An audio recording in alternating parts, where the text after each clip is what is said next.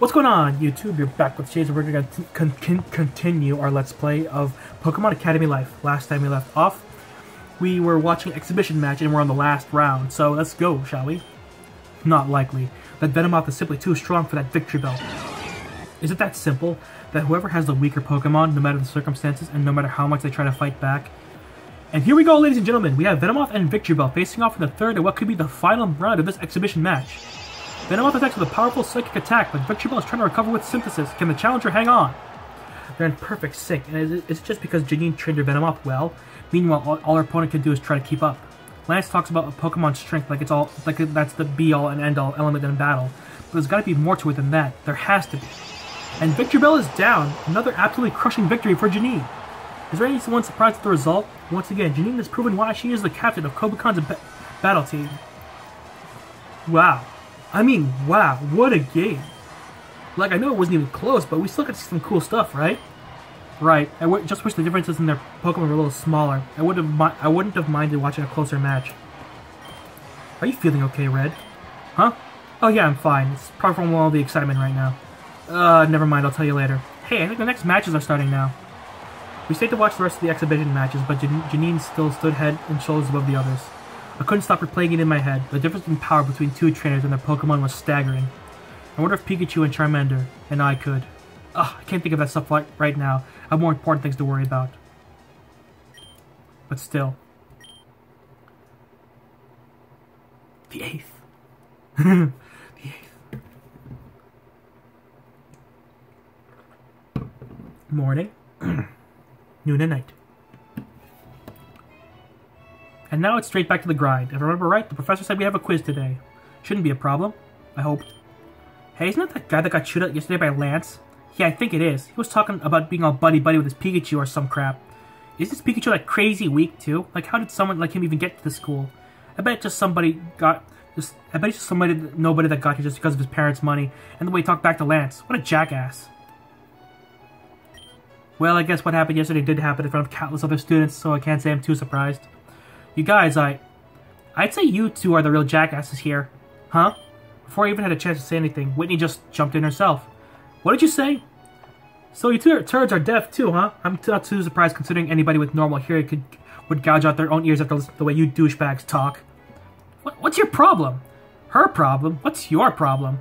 You guys think you're cool laughing at someone else's circumstances?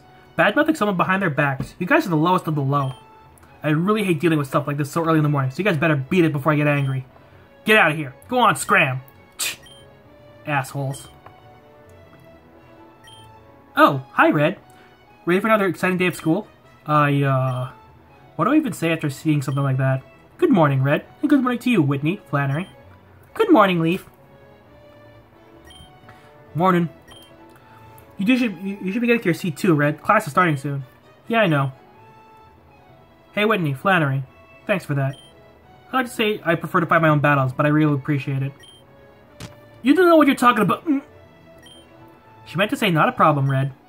Sorry, she gets a little shy sometimes, especially when it comes to stuff like this. I do not! Flannery starts grumbling quietly to herself. Anyway, take it easy, Hotshot. Try not to let those insecure idiots get to you. You live how you want. I know I haven't spent much time with Whitney before, but I never expected her to be so charismatic. Whitney, class is starting. Whitney, class is starting. Alright, talk to you later, Red. Let's do this quiz. I gotta say, those two renewed my faith in humanity, at least for a little bit. Let's do it. Let's do it. Let's do it. Do it. Do it. Oh. What? Oh, there it is. I'm just like, where's my quiz? And that concludes the lesson for today. Finally, can't wait to get out of here. I enjoy Professor Oak's lectures as much as the next guy, but yesterday really tired me out.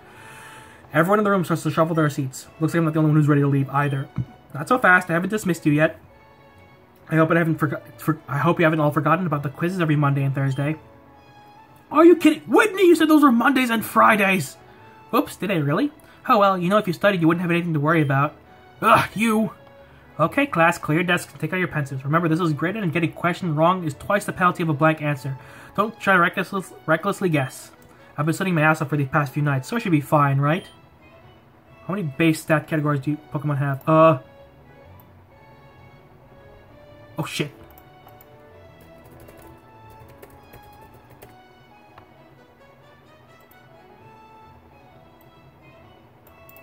Why? Oh no! 5. Time's up.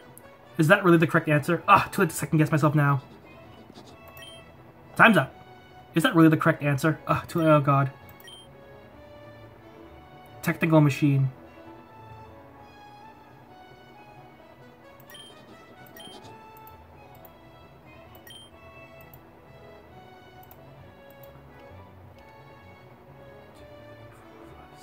It was 6, not 5. No! I'm gonna load back up. I'm gonna save scum the shit out of this. I don't care. I can't be anything less than perfect. Oh shit. Wow. I went all the way back to my fight with blue. Well, I'm gonna have to win this again. I'll be right back, guys. Okay, guys, sorry about that, but like literally, the game crashed as I was trying to skip through the text, so I don't know what happened. Okay, fine. Let's already get to the frickin' quiz. Come on. 6. Time's up. All right, that was an easy one. Next question. Technical machine. First question is 6. Yeah. We use stats as a way to measure a Pokemon's physical and mental conditions. However, when the Pokemon League was first established, Pokemon stats were classified a little differently. It was widely believed that Pokemon only had 5 base stats: HP, Attack, Defense, Speed, and Special. Some years later, researchers in the Johto region discovered that the Special stat was actually 2 separate stats. Technical machine. Yeah. Technical machines are small devices that resemble compact discs. We can use them to teach a Pokemon new moves, which led to the greatly expanding the versatility of Pokemon even outside the competitive battling. These handheld discs were once extremely hard to acquire, but now are found in nearly every department store across the world. Truly fascinating. Looks at all the studying paid off. I thought the quizzes were going to be tough, but they aren't so bad. That's it for today, class. Now you're all dismissed. Finally, about ready to drop. Ready to speak to you about a few things. It's nothing urgent, so please come to my office in the research center, whatever it's most convenient for you. Sure thing, Professor. Not even a week and you're already in trouble. What'd you do this time? Oh, shove off. I'm sure it's nothing. But I wonder what's so important they to talk to me privately. I hope it's not about the whole Pikachu fiasco on the first day. Anyway, he said the research center, right? It sounds like an interesting place to kill some time. You know, Leaf's always been inviting me to go out since school started. She can get a little overexcited sometimes, but I do appreciate her going out of her way to show me around. I don't think it'd be a bad idea to return their favor every once in a while. Sure. Yeah, it'd be rude not to. Besides, she is pretty fun to be around. What's the harm in asking? Hey. Red, hi! What's up? I was gonna drop by the research center and take a look around before doing some errands. Nothing important, just checking the place out and stuff. And I don't know if you're busy or want to, which is basically what's happening on screen. That went a lot smoother in my head. I mean, I can't remember the last time I invited a girl out to go anywhere with me. It's nerve-wracking. Oh, I'd love to go. Did you know I used to be super into science and stuff when I was a kid? Mostly marine biology, but I bet the other ologies are just as cool. Great, so when do you want to? But just not today. May asked me to study with her after she got both quiz questions wrong. I'm really sorry. Oh, that's okay. I figured you would be busy. But thanks for the offer. I'll come along next time, I promise. Yeah! By the way, why are our why? Oh, never mind. Why? What? Why can't I scroll? That's weird. Why can't you scroll? Yeah, you are broken, my friend. Alright, I'll hold you to that. Yep, which means you'll probably need this. Yeah! Aren't you a lucky guy? See you later, Red. Yeah, I got her number. Which is the highlight of the entire playthrough. See, aren't you a lucky guy? See you later, Red. She probably didn't invite me out in the first place because she had things to do. Well, I can't say I didn't try. Anyway, I should get going. Shut up, Blue. Ah, the Science Center. Check this place out. It's like Professor Oak's lab back home, except 10 times bigger and cleaner. Makes me wonder why Professor Oak would even bother coming back to Pallet Town. There aren't that many students here. The only people I see are upperclassmen and faculty members. This place looks really neat. Might as well check out the rest of it before paying Professor Oak a visit. Red, is that you? The one and only. I didn't expect to see you here.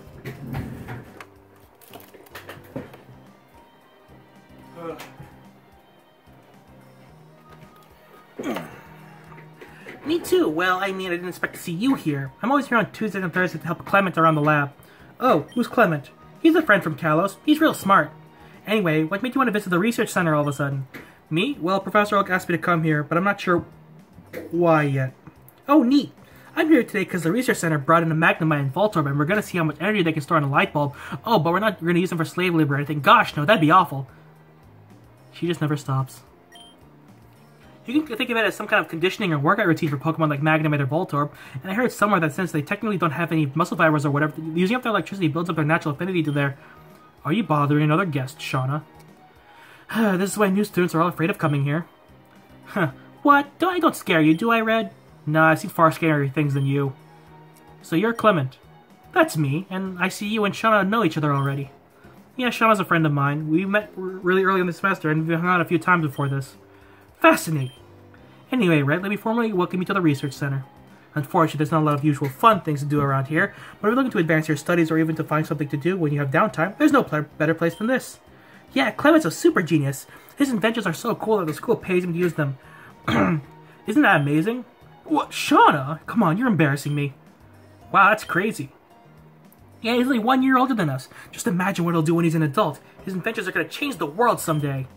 Geez, you're starting to sound like a lot like my parents. I've never heard of a place paying a student to use their equipment. He must be seriously smart. What's someone like Shauna doing hanging out with a kid genius? Are you saying Shauna's dumb? She ain't dumb. She is the best. I bet you're thinking something like, why is Shauna in the research center with someone like him? Well, I'll tell you. We met each other back in Lumio City. Shauna and her family happened to be visiting and we hit it off. Even when he was real little, he was already inventing new machines, even though they only worked half the time. Ahem.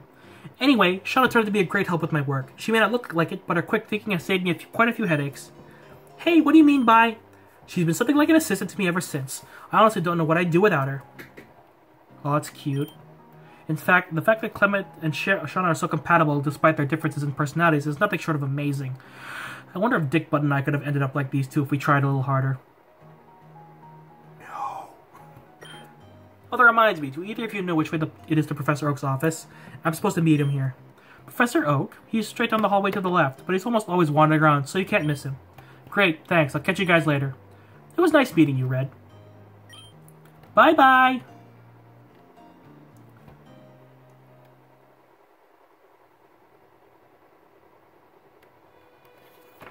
Ah, Red, good, you're here. Hey, Professor, you wanted to talk to me about something? Yes, I do. It's about your place in this academy. Oh no, this is starting to look like one of those lectures that Mom used to give me all the time. Now don't worry, you're not in trouble or anything. I just think it'd be a good idea to have a little chat before things get rolling. Specifically about why you're here in the first place. I'm sure you must have been surprised when you found that you were accepted here. Well, yeah, kinda. Considering I didn't even have to have a say in it. And I'm sure you're wondering why I specifically recommended you instead of Blue. Wait, what? You didn't recommend Dick Butt? Recommending me is one thing, but not recommending your own grandson? No, I didn't. For one, he was almost guaranteed to be accepted into the academy anyway, with or without my help. Despite his attitude, he's very talented and performed exceptionally well in his studies. I guess all the bragging from Dick Butt had to have come from somewhere. Oops. He is Professor Oak's grandson, so it's not all surprising he's smart. So why me? I never even thought about going to a place like this, so I figured I was going to be a pal for the next 3 years. And that is exactly why I recommended you. Red, I believe you have the ability to become an amazing Pokemon trainer. Wow. You know, Mom told me you say that a lot, but this is the first time I'm hearing it myself. I asked for you so you have the chance to improve your natural abilities here in the academy. You won't get this kind of education anywhere else in the world, especially not in Pallet Town. We both know that you can be a little unmotivated sometimes, so you just need a little push to realize your full potential. Yeah, I'm gonna be honest here, Professor, but that's just silly. Oh? No offense, but why would you think that? Dick Butt's been training and battling Pokemon for like a decade now. I haven't really done much anything these past years. How's a guy like me supposed to compare to people like him? I figured you might think something like that. Yes, it's true that Blue is a little more savvy in training Pokemon than you, but he is no more brilliant than the average student here, and certainly not you. You may not realize it, but I believe you have an innate talent for perceiving the emotions of Pokemon. Take a Pikachu, for instance. Pikachu? What's he got to do with this? Haven't you found yourself understanding what Pikachu is saying or feeling just by listening to his voice or watching his body language? Sure, but that's because we grew up together. We know everything about each other. No, Red. You have this instinctual bond with him that's almost never found in other trainers. You might take it for granted, but I've never seen anything like it. We humans can't directly communicate with Pokemon due to language, but somehow you can. This incredibly rare ability is what will set you apart from the rest of your peers. Ever since I gave you Pikachu, I saw something truly special in you. Something I haven't seen in a long time. A protagonist. This is quite the bombshell he's dropping on me. Are you listening, Red? I don't get it. You're going to have to speak up, Red. I said I don't get it. There's definitely no way of I'm some kind of Pokemon whisperer. Doesn't that stuff involve spiritual baloney or something? Haha, deny it all you want, but it's the truth. I feel like this is kind of cheating. I don't want an unfair advantage over everyone else. I'd look like a total jackass. I think you have more important things to worry about, like passing your classes, for example. Right, I keep forgetting that he's still part of the staff here. That's easier said than done. Didn't you say half your class failed last year? Yes, yes, I suppose they did, but I trust you're different, Red. Once you've advanced in your studies and work hard, you'll see that you know more than you think. You just have to see through the end. I'll do my best. All I can ask is for you to try. Oh, I must get going. Thank you for coming in, Red. This was a good talk. Tell your mother I said hello. And one more thing before I go. Do try to keep an eye on Dickbutt for me. He seems to have a natural talent for getting into trouble with the wrong crowd. Like I'd be able to do anything to stop him. Oh shit, I was not paying it. I stopped my timer and I didn't restart it. Shit. Whatever, it's fine. I was paying attention to the time anyway. Also, don't tell anyone who have about this little talk. If the rest of the staff finds out I've been playing favorites with my students, I'll be in big trouble. My lips are sealed. Good. Now I have other duties to attend to. I suggest you turn in early tonight. This is a new school for you and you must be exhausted after all the orientation and new classes. I don't want you falling asleep in my class like you almost did today. Crap, you saw that? Thanks, I think I'll do just that. Very good. I'll see you tomorrow, Red. Is what Professor Oak said really true? Am I really that different from everyone else? It almost seems like a dream. Well, there's only one way to test this out. Evening.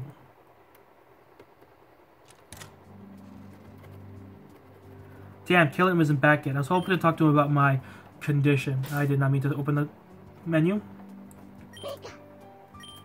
Hey there, buddy. Did you miss me? Yeah, sorry, but you'll have to get used to it. I gotta keep this up for 3 years, remember? Chugh. Oh, come on, lighten up. Once my schoolwork starts clearing up, you won't even notice that I'm gone. It'll just be like middle school. I'm saying that but Professor Oak really meant what he said. I need to start reevaluating myself as a Pokemon trainer. And myself as a person. Just give me a second to sit down. It's been a long day. I feel like I just sink right through this bed right now. Ugh, what the hell? I can't sit after all that. Oh, it's nothing, Pikachu. I'm just thinking about some stuff. Say, Pikachu, you haven't spent much time with Charmander, right? Would you like to? Yeah. Alright, come on out, Charmander. Now that I think of it, this is the first Pokemon I've kept in a Pokeball. I'm no expert on these things, but I wonder if they're comfortable in there. In any case, he sure looks happy to get out of that ball for some fresh air.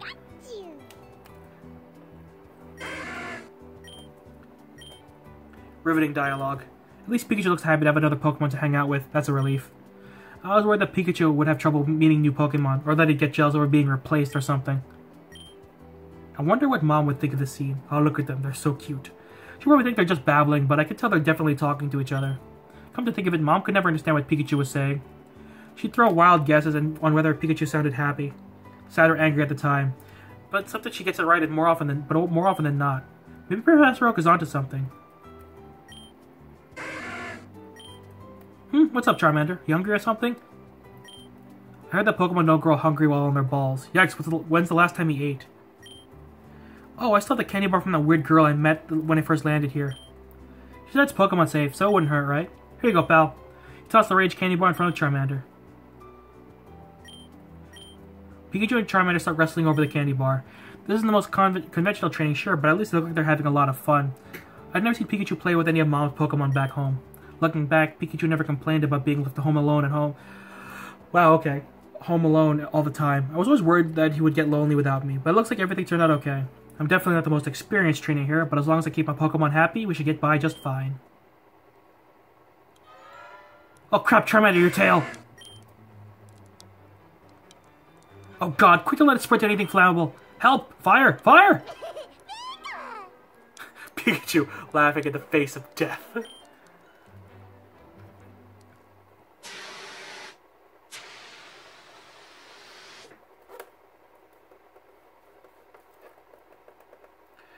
Alright, that's enough excitement for today, you two. We were like our neighbors were close to the fire extinguishers. Aw, poor babies. Not a word for this to Caleb, you hear? I don't want rumors of start spreading about me.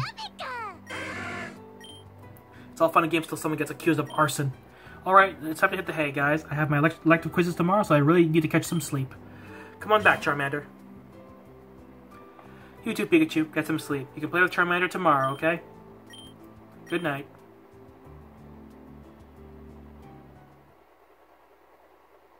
Friday the 9th. Anyway, that's where I'm going to have to end this part for now. So, yeah. A lot of this is coming back to me, and it's really a lot of fun. I just can't wait to get to the really new content. But this is all a refresher for me, which I needed. So, thank you guys so much for watching. If you like this video, hit the like button. If you want to see more videos from me or from the series, hit the subscribe button. And you're not exiting the Shadyverse. My name is Shades, and I hope you've enjoyed your day in the Shades. See you guys next time. Bye.